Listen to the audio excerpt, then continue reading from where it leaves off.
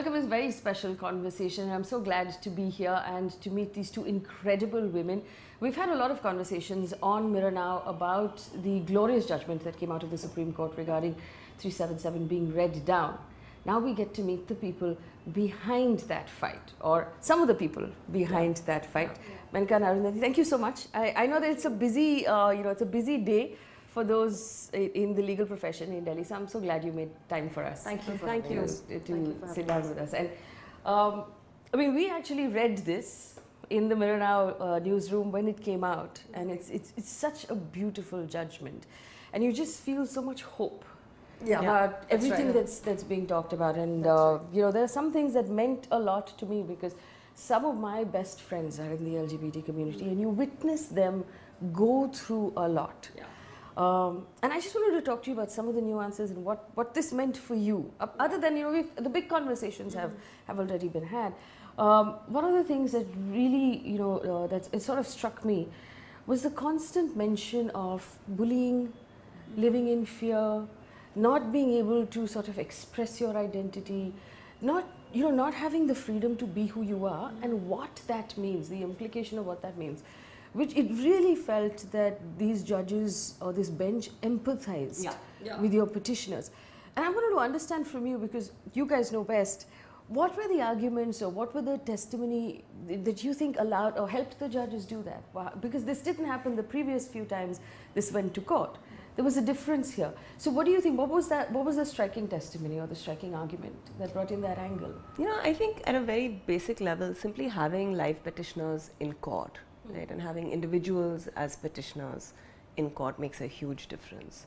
So there had been affidavits before this in the case, but the NAS petition itself had been brought by an organization, and you'd had applications by parents or teachers and so on, but you'd never actually had LGBT people as petitioners, and I think that really made a difference. We started with 5 petitioners.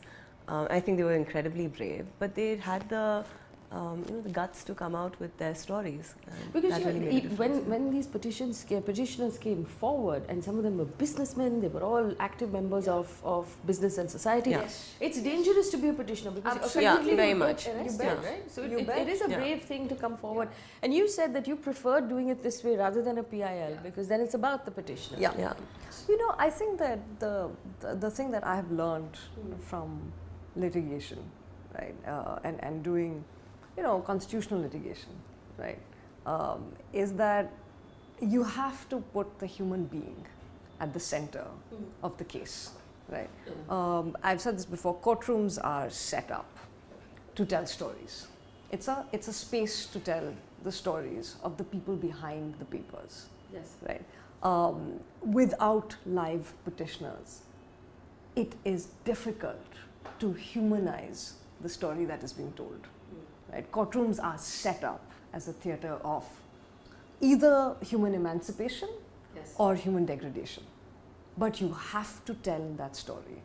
And as litigators, to have the privilege to represent these brave, brave people, in all the petitions this time around, where human beings came forth, was really a big asset. So I wasn't in court. I was in the studio when the judgment came out. But were there tears? Some cheering? I mean, you can't really make a lot of noise, but was there a slightly emotional reaction inside the courtroom? So we're like, so we're right up front. We're right up front, right? Like we're the first row of lawyers, and the judges are looking at you as they're reading operative portions of their judgments. And the litigator's training is to keep a poker face, whether you're losing or you're winning. So we kept poker faces because something kicks in, and you're hearing, as you said, Faye, I mean, you've read these judgments, and we're hearing the judges deliver this live, and it was really it was moving, right? Of course, right? It's a given, but that's the thing. It's exactly what you said. It fills you with hope that this is our court. And therefore, somewhere along the line, as a citizen, and not just as a litigator, as a citizen, I felt, this is my court. As a country, we will be okay. And this is not just this wonderful case on LGBT rights, this is a case where the court is saying only constitutional morality. Yes. You will not bully people. You know, so that way, and this doesn't happen to me too often, given the nature of the job, right? But when we finished our primetime discussion, I just sort of leaned back in my chair and I said, "What a glorious time to be in this wonderful country where something like this is possible and you can be part of it, and we have this Supreme Court." And it's such a good feeling, as like you said, as a citizen, to just feel what an awesome country we live in, that this is possible. True. So and you know, so all of a sudden, all the pain that we carried unto that point was sort of just dropped, and we just felt like, you know, like you said, it's okay. And for me, we went back and we discussed this all day on the channel. We kept going back to that point of the majority, and just to break it down, the majority morality, or whatever the majority opinion is, cannot dictate to the minority. And the minority in this case can be one person. Yes. And that's the beauty of democracy. So, and this for me, and correct me if I'm wrong, can apply to religion, to sexual orientation, to the way you dress, to the way you walk, to the way you talk, what you believe in, what you do when you work, whatever it is. And we're sort of, you know, hidden in like 498 pages. It's the cornerstone of democracy. Absolutely. Right? And absolutely. So, and you know, the best part again about this sort of litigation is that this will get quoted now. By lawyers for decades, because this is what it is for. So, how important was that one sentence for you? The whole fact of the reinforcing what the minority wants, or what the minority wants to believe. No, I think they've the bench has given this is an interpretation and an understanding of the Constitution that is going to hold us in good stead for years to come. And I think that's really important. I mean, it's a vision of constitutional democracy.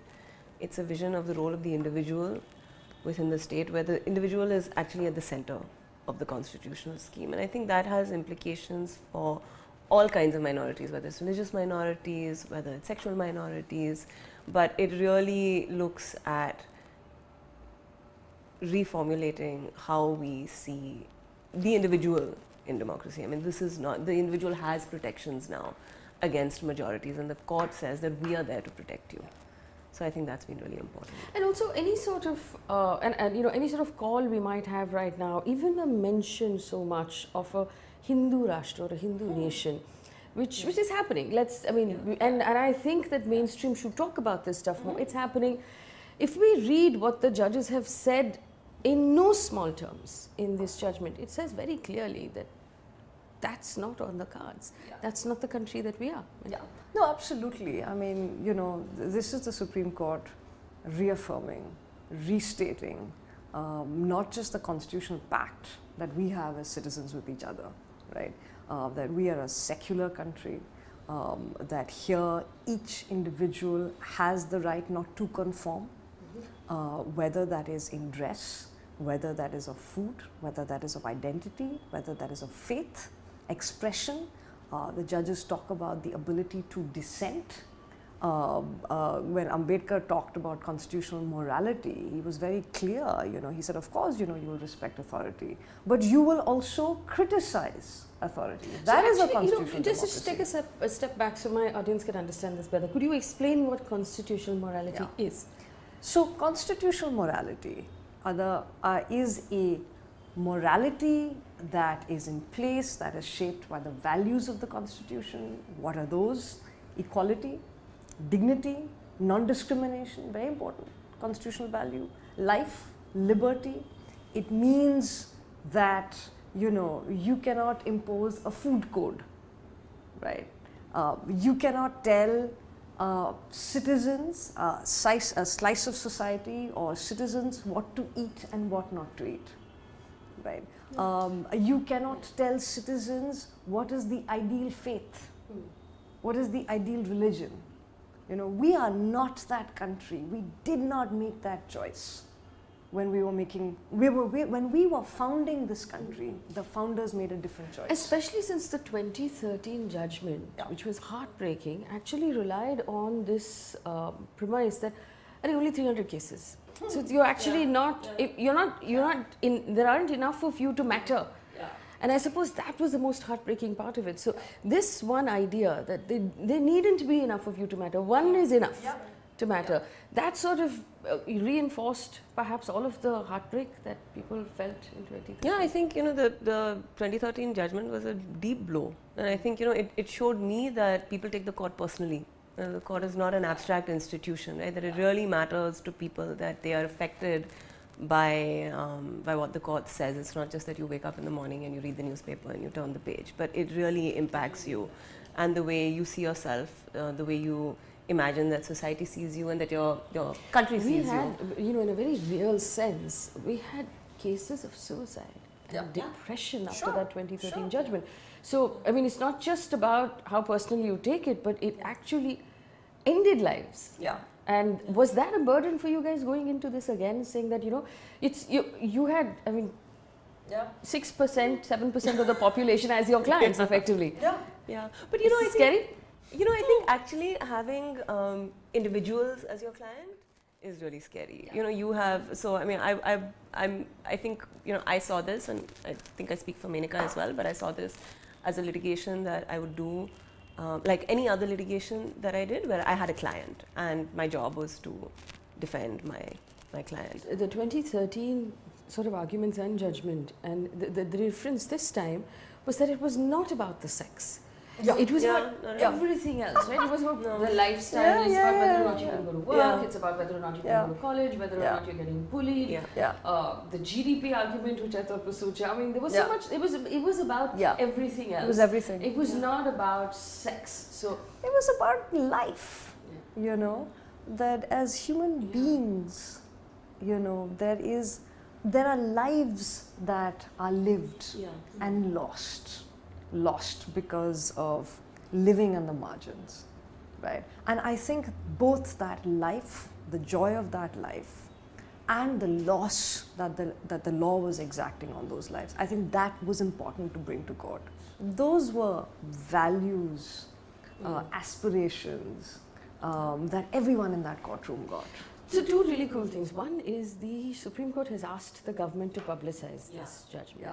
It's made it, and the government sort of, you know, while a lot of people I spoke to in the LGBT community were grateful that the government didn't make itself a hurdle and oppose, but the court sort of pulled up the government, Justice Chandrachud pulled up the government for not taking a side, saying you can't not take a side. And just because you haven't taken a side doesn't mean we're not, you know, the court is not going to set this right. So the court has put the government sort of, you know, in the corner here. And said that this is, you have homework now. Take this judgment and make sure everybody finds out about it. How important is that?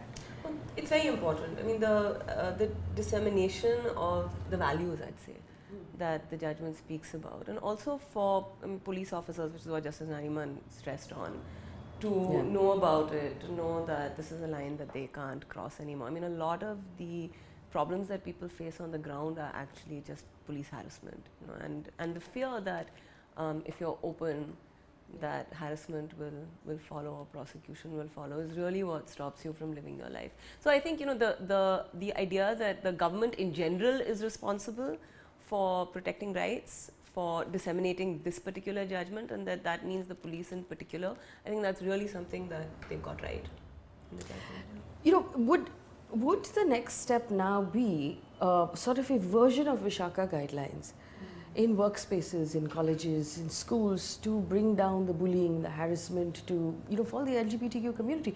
Because it's one thing to say that this is, you know, the sexual orientation or the act of sex is now legal, but people are still facing harassment. And we saw, you know, we now perhaps going to hear more stories about what happened, like we heard in the Mahindra case.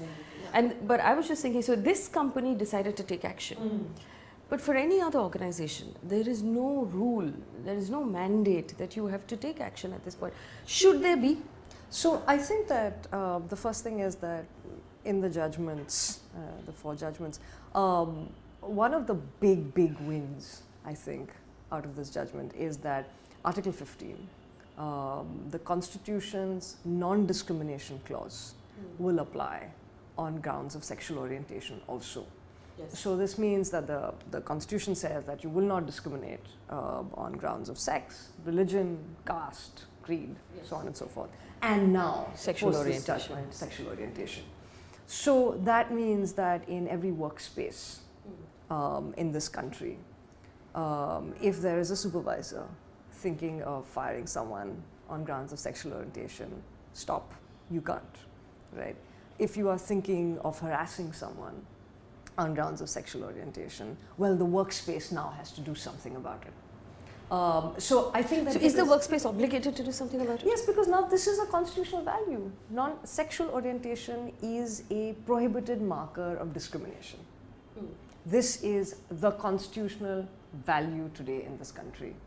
Now workspaces have to respond to this, much like Mahindra has responded, and responded well, I think. But you know, and I'm glad I'm having this conversation with two women.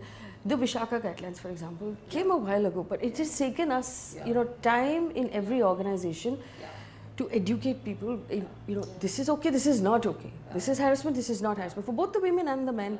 And then I feel that, at least I personally feel it's necessary for organizations to know what is the step forward. Because a lot of times it's like, chhodna. Like, you know, it's not so bad. I'll move you to a different team. It'll be okay. So-and-so is a valued member of the organization. We don't want to ruin his life. So, on one hand, the understanding that the discrimination is no longer, but an individual is not going to approach the courts for justice every time, or they can't approach the courts.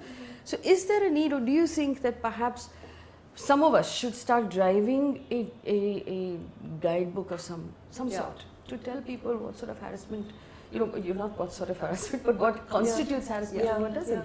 I think, you know, there are two things, right? One is exactly as you're saying, that there are, you know, people who are in positions where they can do that and change organizational culture. But I think the other big things that happens is that individuals themselves change, right? So, I mean, after sexual harassment, initially Vishaka, but then the statute came into force, the difference is also that now women know what to call it. Yes. You know, it's not just this vague sense of unease, or is this okay, is this not okay. There's a word for it, and you know it when you see it, because there's a name for it. So I think change happens on both sides, and one is institutional cultures change, and that can take time, and that's a process, and I understand that. But I think the other big change that happens is that the people on the other side change because they know that they have rights. They know that there's a name for this and that it's not okay. And today, you know, thanks to the Supreme Court, it's not okay because the Supreme Court says it's not okay. And the Supreme Court says that the Constitution is there to protect you. So, you know, we've gotten a lot of questions about, you know, the court has said this, and will society change, and so on, right? And organizational culture and workspaces are a part of that in a sense. But I think what also happens is that individuals change. And that's really important. The court has given us a way to empower individuals to do that. Which is the other very important part of this judgment, for the fact that it was read down and not struck down. And again, there were members within the community of LGBTQ who felt that there is no law in our country right now that prevents the rape of a man by another man. And that's an important part to acknowledge, that now, you know, in the read down version of 377, there is a law. It's clear, and you know, because we had people in the studio who had been abused and raped and had nowhere to go. So if you could explain to our audience again, you know, what this means technically based on the read down version. No, so 377 as it now exists in the penal code will only apply, one, to situations like this, non-consensual sexual activity, the rape, for instance, of a man by another man. So this is still an offence, as it should be. So that still applies. And of course, bestiality, you know. But I do think that, you know, this does call for a more thoughtful conversation. Why don't we have a rape law that embraces within its fold? Is there a necessity here to make the rape law gender neutral, or do you think it needs to be a separate law that is written differently?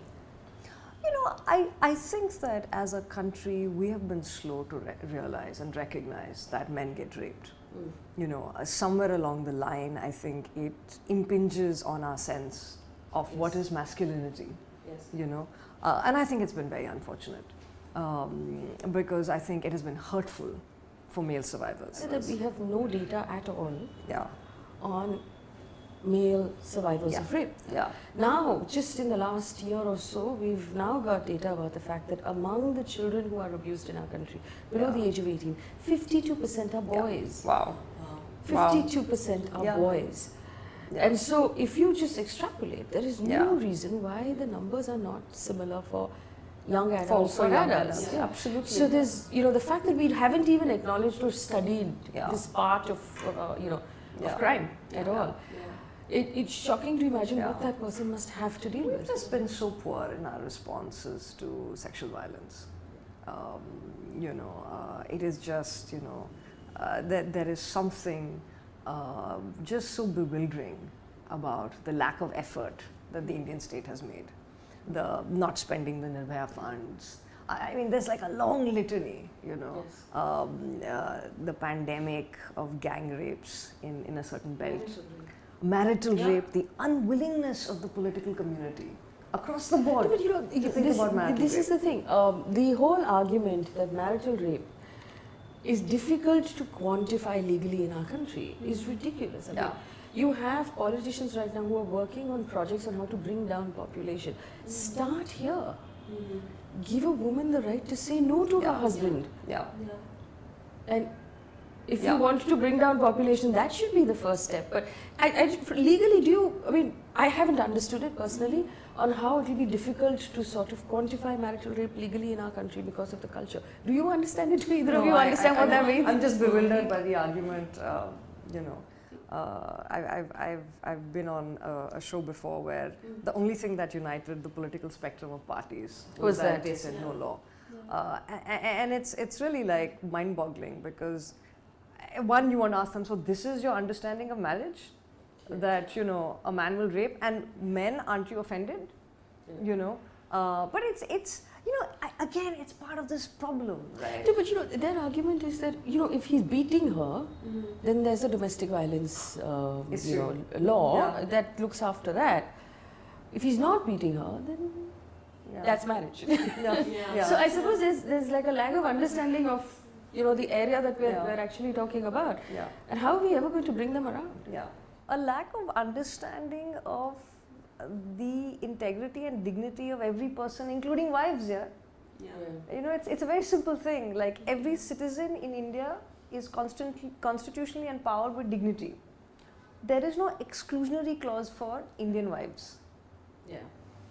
And this whole the loophole right now about it is rape. The rape law 370. It is rape unless he is married to her and she's below the age of 15. So you can be married to a 16-year-old in this country, and you could be raping that 16-year-old every night, and as per our law, that's okay. And I think, I mean, it's a problem. One, because you know, child marriage is actually rampant, and so you wonder what kind of protections we have for actually people who are children. I mean, you know, they are covered under POCSO, it's still under 18. But also I think it makes you, or I think the political class then or lawmakers then have to be introspective about their own relationships. You know, it means that you need to think about what we think of as marriage. You know, what is that relationship? What is it supposed to entail? What is equality and dignity in the context of marriage? I mean, this is not an institution which is removed from people's lives. Right? So how cool is it that we've gone, or the judgments have gone from quoting philosophers to quoting music lyrics? I think real sort of, you know, you have these beautiful, elegant judgments, and I loved Leonard Cohen being quoted in court.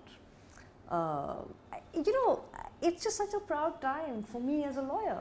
You know, these are cool judges. These are learned judges. They're erudite. I think if you are a young Indian today saying, well, what should I become? I'd become a lawyer. Consider becoming a judge. There is so much you can do. And there is something you can do which so few are able to do in India today. You can inspire. Yes. You know, and I think our chord inspired us. Arundhati?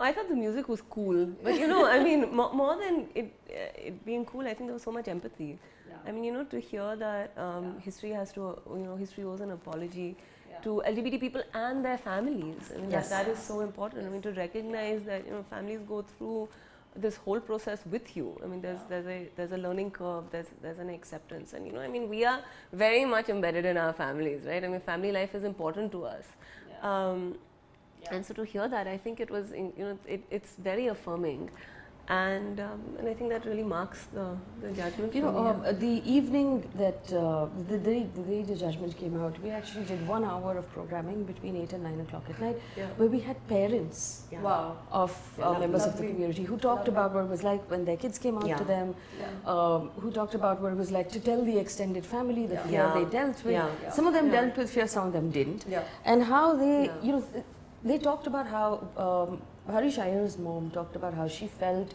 fear for her son's physical safety every time he left the house, because he was open about his orientation. He was an activist, he was not an activist, and she just felt he was constantly in danger, and she said, I lived in fear. Every time he would leave the house, I would call to make sure that, have you reached, are you okay, where have you gone, something. So for them also, the relief of that fear being taken away.